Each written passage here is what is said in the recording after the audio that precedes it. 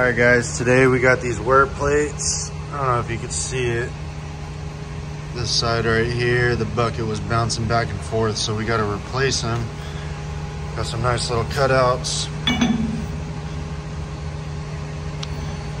So today I'm going to be using the air gouge. I'm just going to blow out all this weld, clean it up.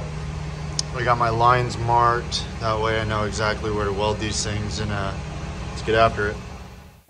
Alright, so I got the air gouge out. I like to run about 215 to 220 amps.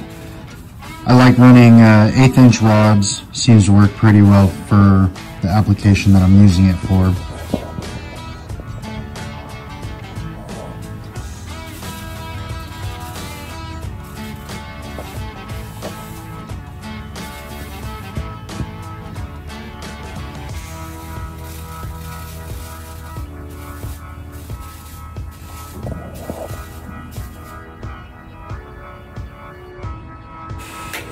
Once I find that crack, try to use a little pick and hammer, try to separate the metal. You can see it's kind of giving me a little bit of a fight, but we'll get it.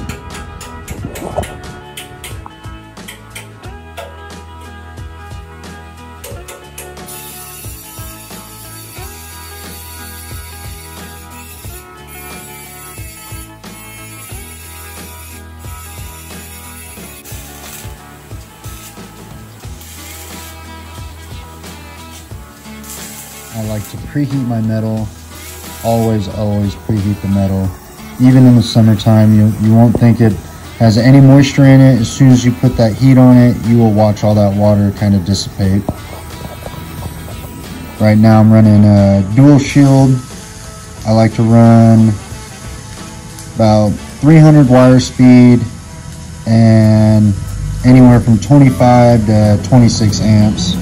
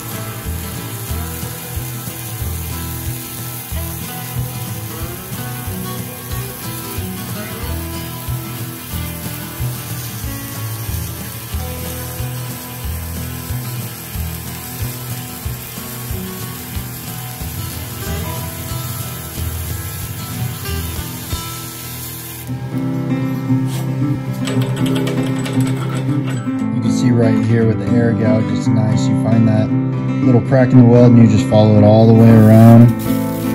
Pretty clean. You take your grinder, not a huge mess to clean up. It's pretty nice.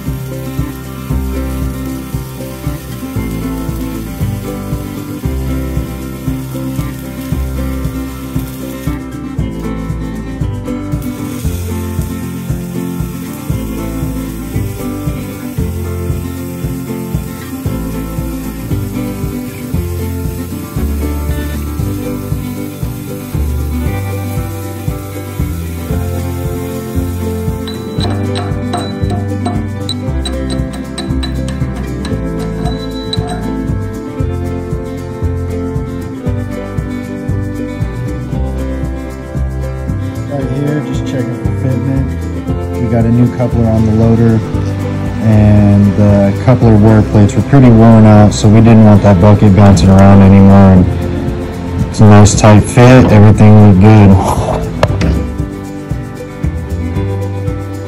Alright, well that wraps it up for today. Coupler's good, fitment's good, no wobble. She's ready to go.